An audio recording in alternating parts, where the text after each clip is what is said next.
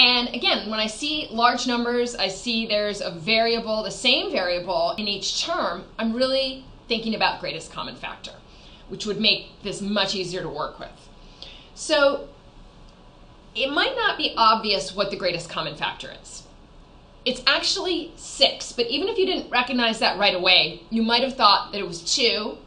You could pull out the 2, and then you might have seen that you had a 3 left behind still as a common factor of all the numbers. If you saw that, then you could just say, okay, it's 2 times 3, which is 6. So the greatest common factor is actually 6. So if you pull out one that's too small and you see you have another common factor left behind, you just go ahead and pull that one out. Okay, so for my greatest common factor, for the numbers, 6 is the greatest common factor. For the variable, the smallest exponent I have for any of the x's is 1. So there's really a 1 there, but we don't write it out. So x.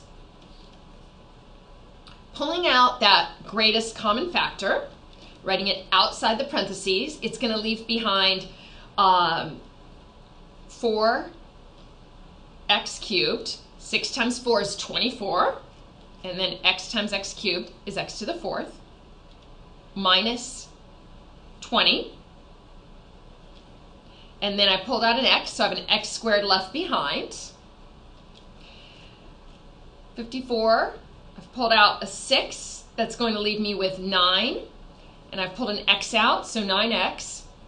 And then actually 45 times 6 is 270. So there I have a 45 left, and then I've already taken out my x. So this is what's left behind.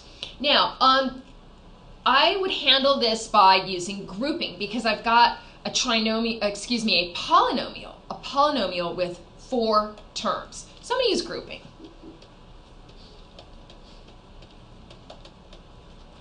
Recall that to use grouping, you're going to group the first 2 terms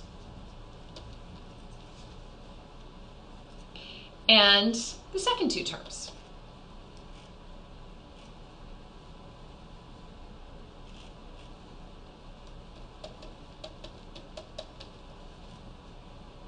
And I'm careful to bring that greatest common factor along as I work with this. Okay, with grouping, after you've grouped the first 2 terms and the second 2 terms, the next step is going to be out to pull a common factor from each set of 2 terms. For this first set, 4 and 20 have a common factor of 4.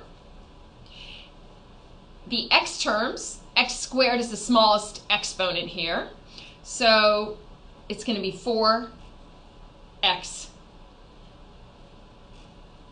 squared. Okay.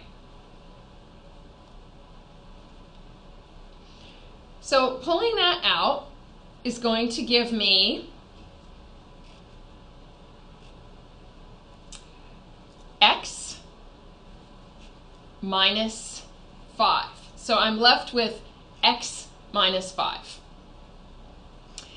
This second set of terms over here, that should be 45, has a common factor of 9. So I pull the 9 out, and that's going to give me negative x plus 5. Okay, I look at this, and now I want to factor out the common binomial factor.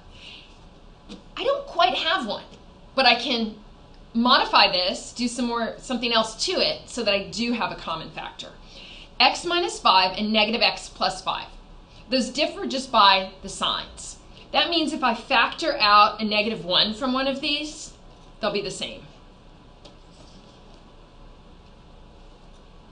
Okay.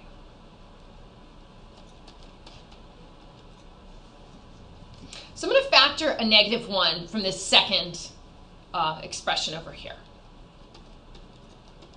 Now I've got a common binomial factor, and when I see that, I can factor that out.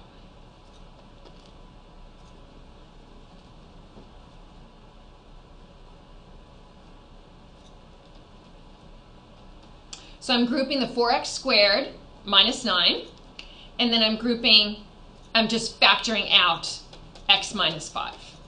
So I end up with again, bringing that greatest common factor along the whole time, 6x times 4x squared minus 9 times x minus 5. Now, one thing you may notice is that 4x squared minus 9 is the difference of two squares.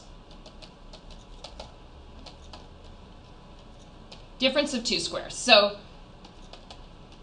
this is going to factor out to this form, a plus b, a minus b. So a will be 2x, b is going to be 3. So 2x plus 3, so in this form, 2x minus 3, and then I still have my x minus 5. So this was a bit complicated, but made easier by pulling out the greatest common factor and then looking and saying, okay, I can use grouping because I have a polynomial with 4 terms. Then grouping the first 2 terms, second 2 terms, pulling out my common factor from each, factoring out the common binomial, and then recognizing that I ended up with the difference of 2 squares, which I could easily factor into this. So this is the factored form of this expression that we were given.